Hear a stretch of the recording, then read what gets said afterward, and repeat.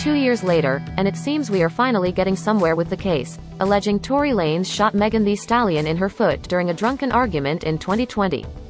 Jury selection has reportedly taken place on Monday and opening statements and testimony are scheduled to start on December 12.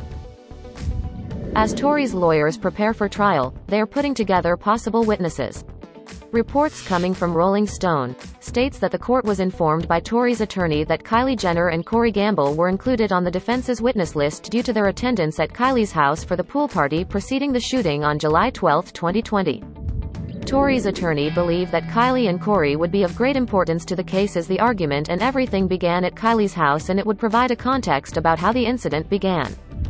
Many are not clear as to why Kylie's testimony would be of importance, but it is alleged that the argument between Tory and Megan began at Kylie's house.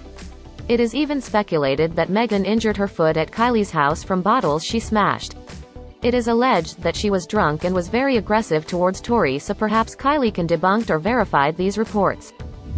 Following reports, social media has been having discussions of whether Kylie Jenner will show up to court. Many say Kris Jenner won't allow it. However, just like how the prosecution subpoenaed Kelsey, many are speculating that Kylie may be subpoenaed and have to show up to court by law. Also in court, a judge gives permission to remove Tory's ankle monitor ahead of trial, citing that Tory needs to be accessible for trial. "I will terminate the house arrest at this point. The main reason is that during trial, it's difficult to have a client who's not accessible.